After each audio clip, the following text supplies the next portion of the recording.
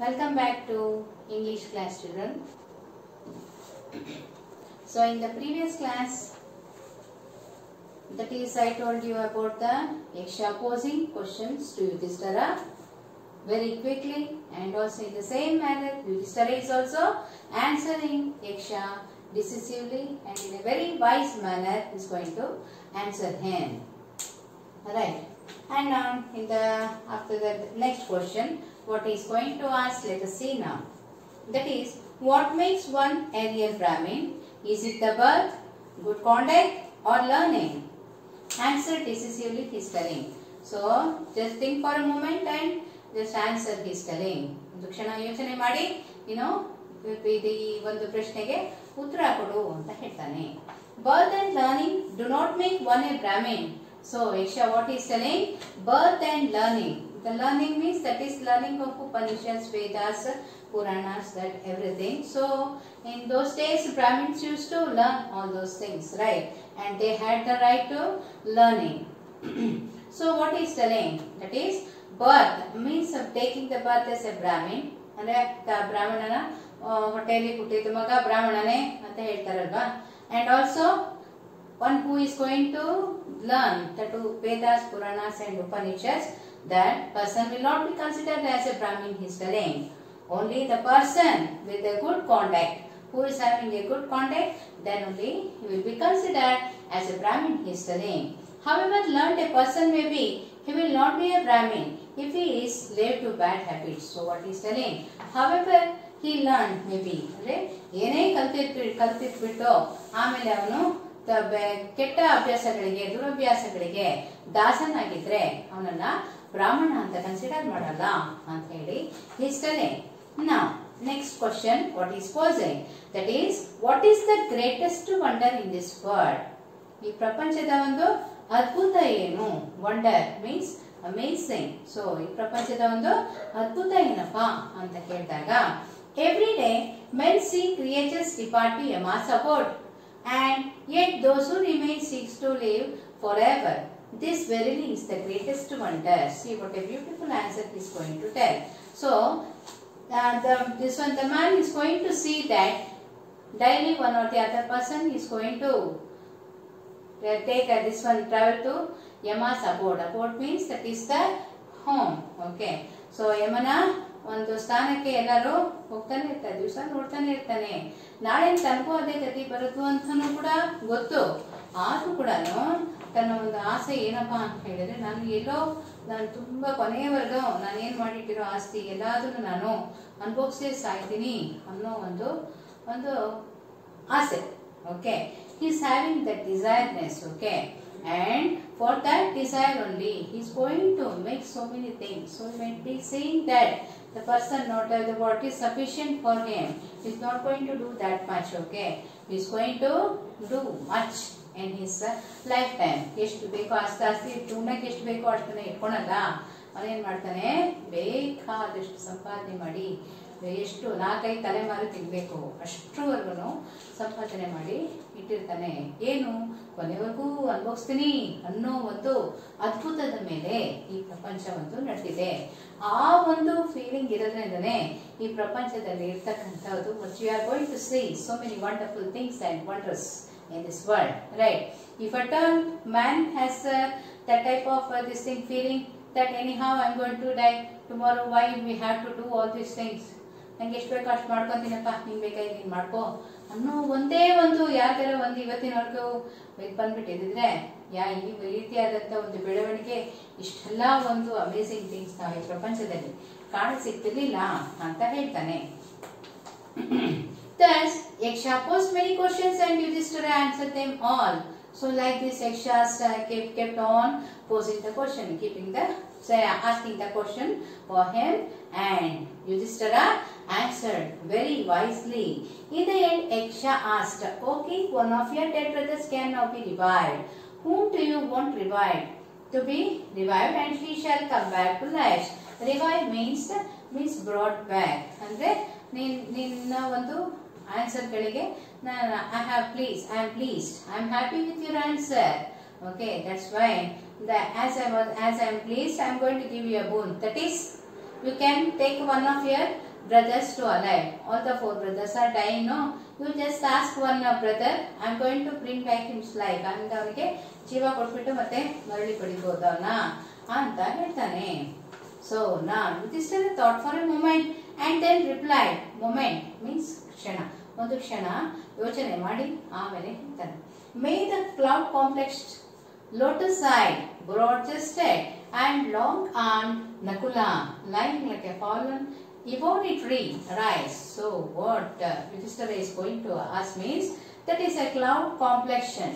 ಅಂದ್ರೆ ಮೋಡದ ಒಂದು ಇಂತ ಒಂದು ಕಾಂಪ್ಲೆಕ್ಷನ್ ಮೀನ್ಸ್ ದಟ್ ಈಸ್ ಬಣ್ಣವುಳ್ಳ, ಮತ್ತೆ ಲೋಟಸ್ ಸೈಡ್ ಕಮಲದಂತ ಕಣ್ಣುಳ್ಳ, ಬ್ರಾಡ್ ಚೆಸ್ಟ್ ಹರವಾದ ಎದೆಯುಳ್ಳವನ್ನ, ಮತ್ತೆ ನೀಳವಾದ ಇದು ಬಾಹುವುಳ್ಳವನ ನಕುಲನನ್ನ ಅವನ ಒಂದು ಜೀವನವನ್ನ ಮರಳಿ ಪಡೆ ಅಂತ ಹೇಳಿ ಏನ್ ಮಾಡ್ತಾನೆ. Line like A fallen ebony tree. Ebony tree means that is a one type of wood, okay, like a rosewood, teakwood, what you have heard.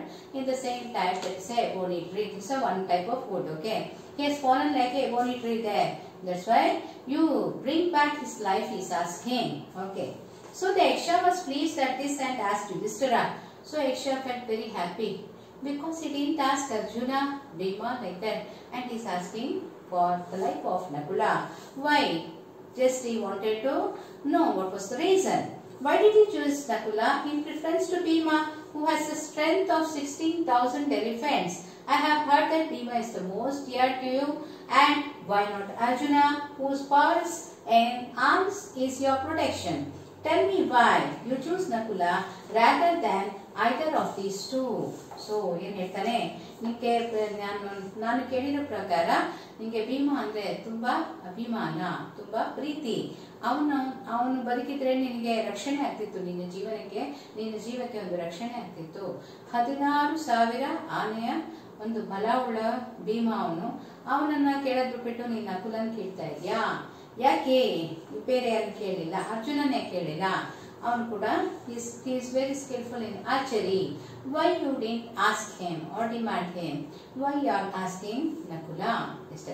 So here Yudhishthira answers him very wisely, and see the answer how he is going to give. This shows that how the name Dharmaraya has given. Okay, Dharmaraya, ಯುಧಿಷ್ಠಿರನಿಗೆ Dharmaraya ಅಂತ ಯಾಕೆ ಕರೆದ್ರು ಅಂದ್ರೆ ಈ ರೀತಿಯಾದಂತಹ ಒಂದು ಪ್ರಪಂಚದಲ್ಲಿರ್ತಕ್ಕಂತ ಒಂದು ನಿಯಮಗಳನ್ನೆಲ್ಲ ಪಾಲಿಸೋದೇ ಎತ್ತಿದ ಕೈ, ಆದ್ರಿಂದಾನೆ ಯುಧಿಷ್ಠಿರನಿಗೆ ಧರ್ಮರಾಯ ಅಂತೇಳಿ ಕರೆದ್ರು. Yudhishthira replied, O Yaksha, Kunti and Madri were the 2 wives of my father. So ಪಾಂಡುವಿನ ಹೆಂಡತಿ ಯಾರು? ಕುಂತಿ ಮತ್ತೆ ಮಾದ್ರಿ. ಓಕೆ, ಕುಂತಿಯ ಮಕ್ಕಳು ನಾವಿಬ್ಬರು ಇದ್ದೇವೆ. ಯಾರು? ನಾನೊಬ್ಬ ಇದ್ದೇನೆ ಈಗ. ಯಾರು? Yudhishthira, Dharmaraya and alive now. So Madri ಮಗ ಯಾರು? Nakula. Okay, so I son of Kunti surviving, ನಾನು ಈಗ ಬದುಕಿದ್ದೇನೆ, ಜೀವಂತ ಆಗಿದ್ದೇನೆ. And so she is not completely bereaved. Bereaved means ಇದು means that is ಮಡಿಲು ಬರಿದಾಗಿಲ್ಲ ಅಂತ ಹೇಳ್ತಾರೆ. bereaved, not completely bereaved. ಮಡಿಲು ಬರಿದಾಗಿಲ್ಲ. ಯಾಕೆ? ನಾನು ಕುಂತಿಯ ಮಗ, ನಾನು ಒಬ್ಬ ಇದ್ದೀನಿ, ಅವಳ ಮಗ ಅಂತ ಒಬ್ಬ ಇದ್ದೀನಿ. So to be fair means ನ್ಯಾಯಯುತವಾಗಿ ಹೇಳ್ತಾರೆ. So to be fair means so to be just.